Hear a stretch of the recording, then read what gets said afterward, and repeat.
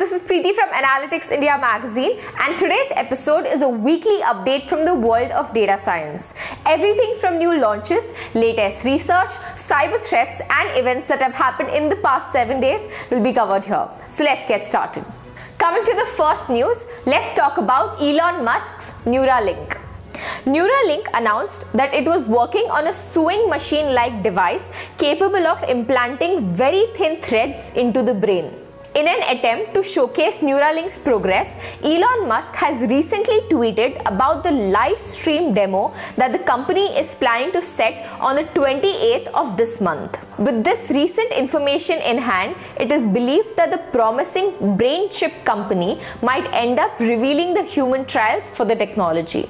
You can find the link to the article in the description box below. Moving on, let's talk about machine learning in just 5 lines of code, Fast.ai's latest release. Fast.ai announced the release of super productive libraries along with a very handy machine learning book and also a course. Fast.ai is popular deep learning that provides high-level components to obtain state-of-the-art results in standard deep learning domains. The libraries leverage the dynamism of the underlying Python language and the flexibility of the PyTorch library. Now, the latest version, Fast.ai version 2, is a complete rewrite of the Fast.ai, which is faster, easier, and more flexible, implementing new approaches to deep learning framework design. Moving on to some news about space, researchers have identified 50 new planets using machine learning. Researchers from the University of Warwick have identified 50 new planets using machine learning algorithms that were used to determine the real, fake, or false positives by calculating the probability of each candidate to be a true planet. A process based on machine learning to analyze a sample of potential planets. This is the first time ever that astronomers have used a process based on machine learning to analyze a sample of potential planets. Previous ML techniques have ranked candidates but never determined the probability that a candidate was a true planet by itself. Moving on, LG is releasing a wearable air purifier. LG has officially announced a portable air purifier that you wear on your face like a mask. The PuriCare wearable air purifier uses a pair of replaceable filters similar to what you'd find in LG's range of air purifiers for the home, pairing them with battery-powered fans to help you breathe. LG says the device has sensors to detect when you're breathing in or out and adjust the fan speed accordingly.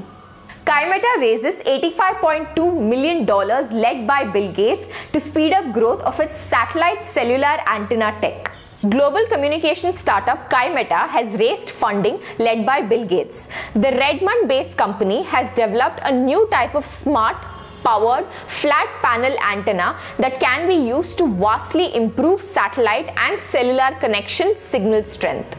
Since its debut in 2015, Kaimeta has productized its technology and added a significant number of customers, particularly in industries like defense, mobility, and public safety. Moving on, Bosch and Ford will test autonomous parking in Detroit.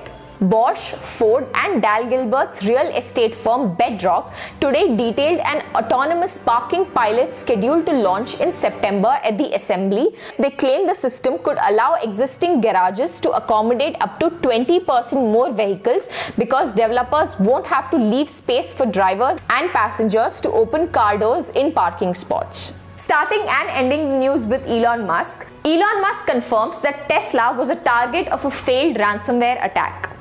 Elon Musk has confirmed that Tesla was the target of a ransomware conspiracy to infect a Nevada-based company. The Justice Department alleged that Russian national Igor Igorovich attempted to recruit and bribe a Tesla employee with $1 million to introduce malware in the company's network. The employee informed Tesla, which then notified the Federal Bureau of Investigations, which then led to the arrest of Igor on August 22nd. And with that, we come to the end of this video. Don't forget to subscribe to Analytics India magazine and follow this segment for everything related to data science as a career. See you soon. Bye.